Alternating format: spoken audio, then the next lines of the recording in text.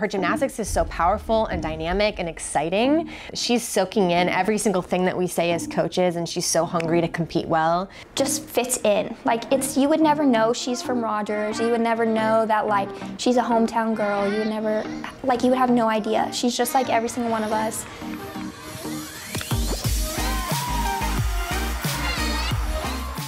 Well, my parents put me in gymnastics because I was crawling everywhere when I was little, and so they're like, surely we need to put her in a safe environment to crawl around, and because I was crawling out of my crib onto the changing table, and so they decided that gymnastics was where I belonged. One of her coaches, one time, I used to pick her up at night, you know, after practice, and one of the coaches came over and said, oh, I've been doing this for 20 years, and I just have never seen anybody pick it up so quick.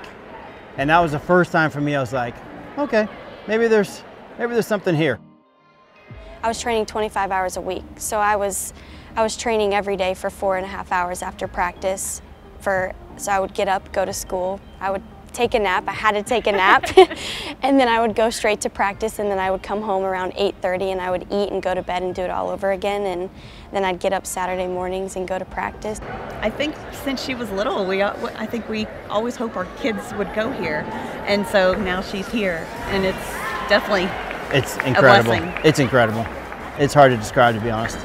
Actually, I think your mommy and your dad told me that you were a little afraid of the Razorback when you were younger, though. Yeah, I was pretty terrified. I just remember going to like sporting events, and he would come up, and I just look at him, I start crying, and I'd just creep away as I could, and I would not let him get near me. And I don't know why I was ever scared. Even like Disney World, I just, like kids with Santa. Yeah, I just couldn't do it. The Easter Bunny, oh, it was horrible, terrifying. But now you love the Razorback. Oh, I love it.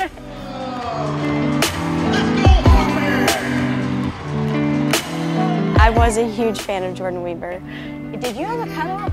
Yes, so do you remember Fatheads? Yeah. Like when those big stickers? I had a Fathead of her in my room, like above my bed, of her doing the splits at the Olympics. And I think I had it for like 3 or 4 years above my bed. And then I had like another picture of her on the side of my bed. And so she's kind of motivation. Yeah, it's kind of ironic that I never would have thought putting that sticker above my bed that she would be my head coach years later. All right, you ready, girl? I'm ready. Okay. Do what you've been doing, just like you do in the gym every day. Okay, on this first pass, work the hips, boom, set the tone. Right When recruiting opened up, I called her, and from the first phone call, I offered her a scholarship, and I think she called me back later that day and accepted. It wasn't. It was actually pretty simple, the whole recruiting process. That first phone call was nerve-wracking. I picked up the phone, I was like, hello? I was like shaking a little bit. I didn't really know what to say, and she's like, hey Lauren. I was like, hi. I was just shocked. I had no words. I was supposed to be talking to her, and the phone call was probably 5 minutes, and I just didn't know what to do. Lauren says to us, hey, I want to take this call on my own. I'm going to go to the back patio and take it. We're like, fine, it's just going to be a meet and greet. Go do it. 20 minutes later, she comes walking in. I'm going to go to Arkansas. I just accepted to go to Arkansas. Right. We were like, what? Like, what? What do you mean? It happened that Time quick. out. I wasn't really sure that they were going to offer me on that first call, and then she picked up the phone and she was like, we'd like to offer you a spot on the team, and I didn't even know. I was just like, sure, I'd love to come to Arkansas. Like, I just never thought that would even happen. Yeah. And then when it did, I just couldn't believe it. It's just a no-brainer Yeah, for you. yeah, absolutely.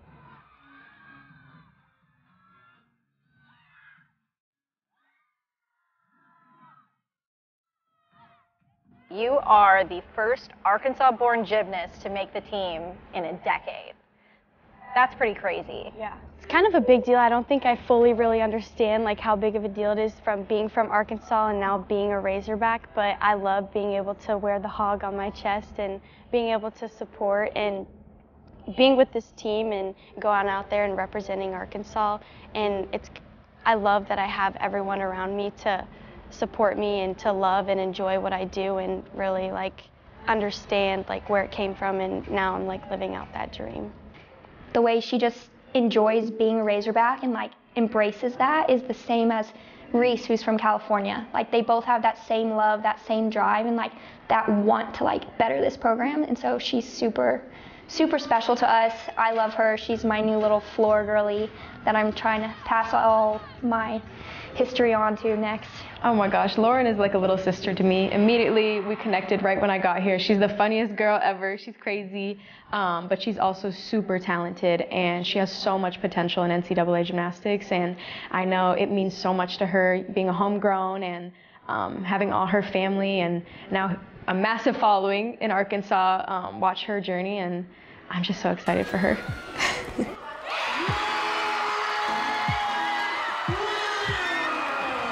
Well, I just want to go out there and put on a show. I want everyone to have fun and watch, and I want everyone to see the hard work we put into our gymnastics and how fun and how possible, like it is possible for those things to come true, and for those little girls at my gym and all around Arkansas to see how hard I trained my life, and then the result of it, I want them to know that it is possible, and them watching it and seeing it come true, that makes it a little more real for them and allow them to believe in themselves too.